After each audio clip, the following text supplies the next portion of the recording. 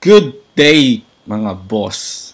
And today I'm going to teach you about how to duplicate items in Animal Crossing, and in the process you can sell these duplicated items for lots and lots of bells. So in short, infinite money.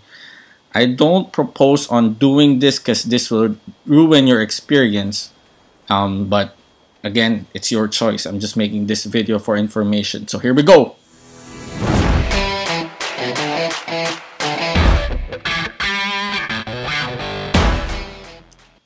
Okay, first you need a cardboard box and your Nintendo Switch. Actually, it can be any item, but it's easiest when it's the Nintendo Switch because it sells with more bells. So first is you need to call a resident. You need to have 2 controllers as well. So you have to have someone already living in your island as well, or another character with another account. So next is you go to a spot, actually any spot, but for me, I'd advise you do it near your Nook's Cranny so you can sell the items quicker. As you can see, you can put in the plaza. So there. So first you have to do, step 1 is put the cardboard box.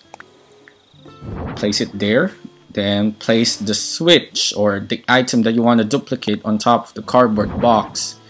And then you have player number 2 hold on the cardboard box and just spin it. Spin it continuously, and then what the player 1 has to do is he has to keep grabbing as many Nintendo Switches or as many items that he can. So you can see here, I'm going to try to get it. Again, I failed the first one, so here we go. It takes it takes a rhythm to actually make it continuous. So there you see, I got it. So you just keep doing it, and then as your pockets fill up, then you can sell these for some bells.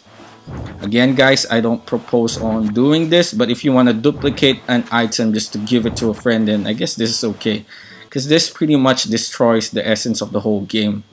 The same as time traveling. I'm only doing this for the video, so I'm not actually gonna use the money for anything else. I might even leave it on my second character, but I've been playing Animal Crossing since the GameCube days, and doing this will pretty much end the game for you because all you have to do is just keep doing it until you get all the upgrades. Also, you see there, once you have enough switches, you sell it to the shop, and then you keep doing it, repeat, doing it, repeat. But always leave 1 Nintendo Switch, because if you sell all of it, then you won't have anything else to sell.